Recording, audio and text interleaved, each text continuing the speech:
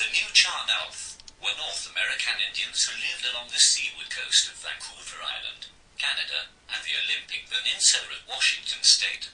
Results of the comparatively warm climate and abundant rainfall in their habitat include forests of fir, cedar, hemlock, as well as plenty of elk, deer, bear, and a variety of large waterfowl. The abundance of fauna in this region helped Nootka society flourish. The Nootka's staple diet included salmon, crabapples, nuts, roots, ferns, lupine, and berries. Nootka houses ranged from 40 to 100 feet long and 30 to 40 feet wide. Each house sheltered several families related under the same father. These massive houses were built broadside to the beach and crafted from cedar beams and hand-split boards. The houses were occupied all winter and all summer and served as the main fishing stations for the families. In the fall and spring, the houses would often be transported from village to village in the seasonal shifting of residents. The Nootka's dress was quite homely most of the time. In warm weather, men would wear almost nothing and women would wear skirts of shredded cedar bark.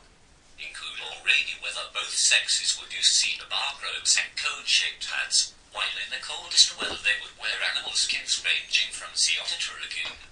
Nootka usually went barefoot.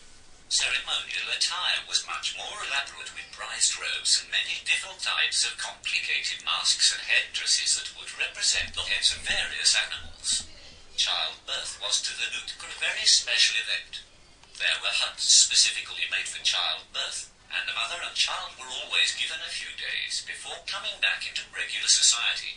The Nootka were very loving and lenient towards their children, never spanking or slapping them, only talking to them. The parents always gave them great attention and taught their children well, often regarding the rights and wrongs of their society. Marriage was not just the union of two people, but also of two families. People would get married soon after beginning puberty. The proposal would be performed by the boy's parents at the girl's home. However, the marriage proposal was never accepted the first time. 2 or more attempts were necessary for the girl's family to accept it. Only important chiefs could practice polygyny, having 7 wives, and this was a sign of wealth. Starting marriage at such a young age caused a high divorce rate, but surprisingly, the reason for many divorces was childlessness. Should the husband or wife die, a close relative of the deceased was usually chosen as the replacement. Nootka society was extremely elitist, and each person had his or her own unique individual ranking among society, characterized by wealth and influence. However, the only truly foundational division was between slaves and freedmen. All Nootka were considered kinsmen. The pledge was the great ceremony of the Northwest Coastal Indians and focused mainly on 2 aspects. 1, the validation and updating of individuals' rank via heredity, and 2, the distribution of gifts. Each individual that was to receive a gift of the pledge would sit in an arranged seating order based on social status and hereditary right. The gifts were distributed in an appropriate order once the soon-to-be acceptor of the gift was seated. The Nootka, like many seafaring Polynesians, were not very religious. The Nootka were among the first of the West Coast tribes to encounter Europeans. They first made contact with Spaniards at Nootka Sound in 1774. However, the meeting was brief as the Spanish quickly left back for Baja California.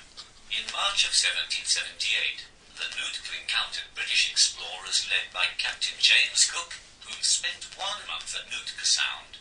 The arrival of the Discovery made the Nootka anxious, but Chief McKenna sent 7 warriors into canoes to go out and try to understand what these people wanted and what they are after. Upon doing so, the warriors noted certain similarities in appearance between Fish and Cook's crew. Trading began quickly, and Cook was impressed by the evolved culture and cleverness of the tribe. However, the trading stopped as quickly as it had begun, and minimal contact with Spanish followed. In 1803, Nootka captured the American trade ship Boston, killing all but 2 of the crewmates, only one of which escaped. A similar situation occurred with the Tonquin in 1811.